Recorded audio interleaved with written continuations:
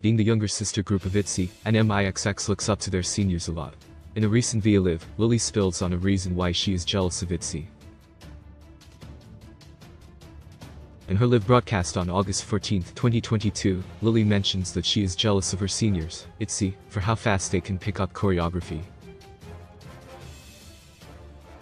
She then goes on to mention how NMIXX are also relatively quick at learning choreography as well, but she still envies ITZY for their speed.